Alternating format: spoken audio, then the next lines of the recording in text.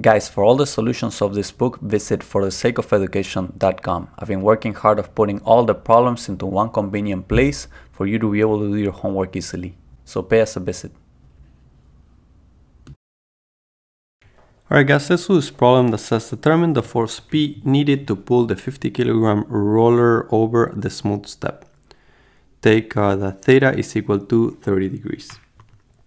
Okay guys, this problem is really easy, so let's just draw the free body diagram. First we have the weight of the roller going down right at the center. And you know that the weight is equal to the mass times the acceleration of gravity. Okay, the mass is given as 50 kilograms and the acceleration of gravity is 9.81.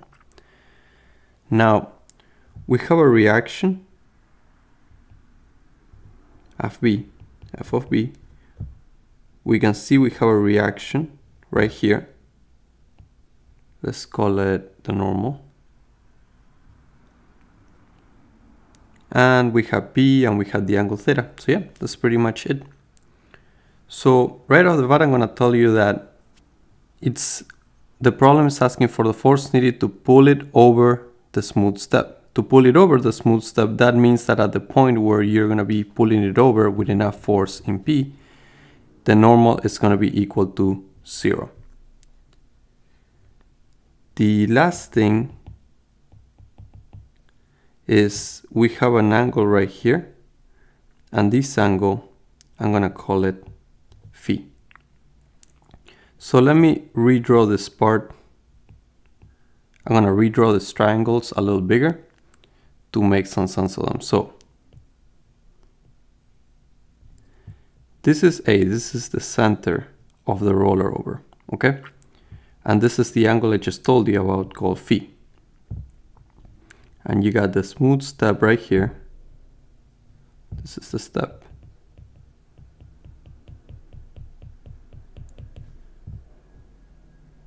And we got this triangle right here.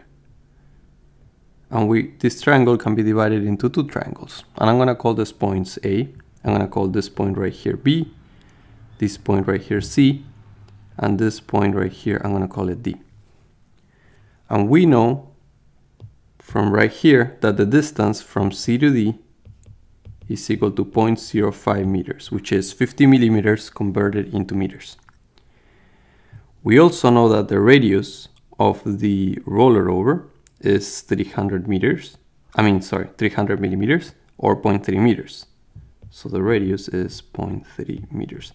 But the radius is also equals from A to C. Now, if we wanted to find this angle phi, we could say that the cosine of phi is given by AD over AB. AD being from here to here, and AB being the hypotenuse of the triangle. This is some basic trigonometry. But we know that AD is equal to AC minus DC, which is this distance right here is the same as AC if you subtract this part, which is CD. So we're going to replace that in our equation, and we have that AC minus DC over AB is equal to cosine of phi. And now we can solve for phi. And we have that the cosine inverse of AC minus DC, which is 0.3 minus 0.05 all over 0.3 again, is equal to phi. And if we solve for phi, we're going to get that this is equal to 33.56 degrees. Now that we have that angle,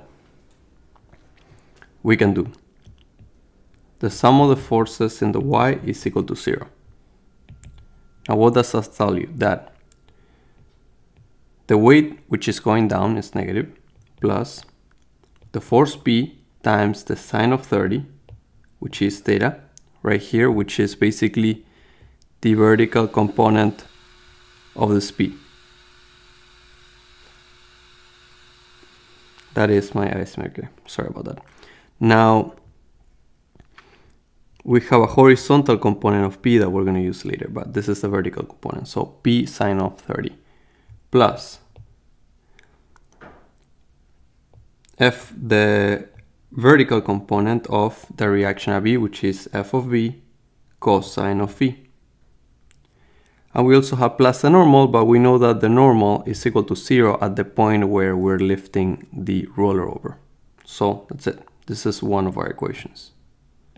We're going to call it equation 1. Now, sum of the forces in the x is equal to 0. Now, in the x, we have the x component of the P force, which is minus P, because it's going to the left, cosine of 30, plus the horizontal component of the normal at B, the FB force, which is F of B sine of phi. Now, we can, phi is equal to, let me just write it down, minus P cosine of 30 plus F of B sine of phi, which we already found, which is 33.56.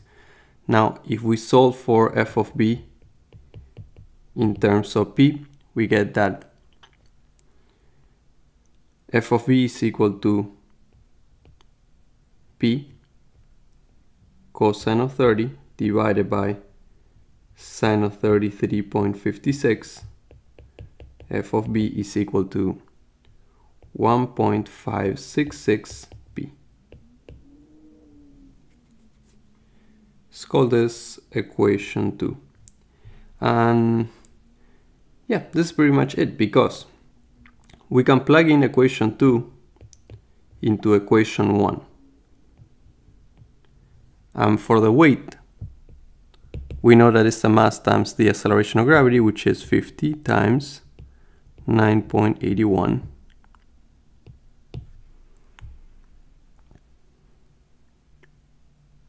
Which is equal to 490.5 newtons.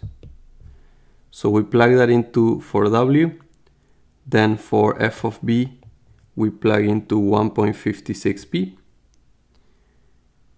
and we get that 0 is equal to minus 490.5, which is, 490.5, which is W, plus sine of 30 times P, which is 0.5 P, plus F of B times the cosine of phi, which is 33.56, also plug in phi right here, and you multiply that by 1.566 P, and you should get that this is equal to 1.305 P. So you solve for P by adding these two together and then solving for P, and you get that P is equal to 271.75 newtons. And this is the force needed for P to roll over the smooth step. Now, if they ask you also for F of B, it's pretty easy. Just plug this into equation 2 right here, and you should get that F of B is equal to 425.56 newtons. So final answer for P, final answer for the normal at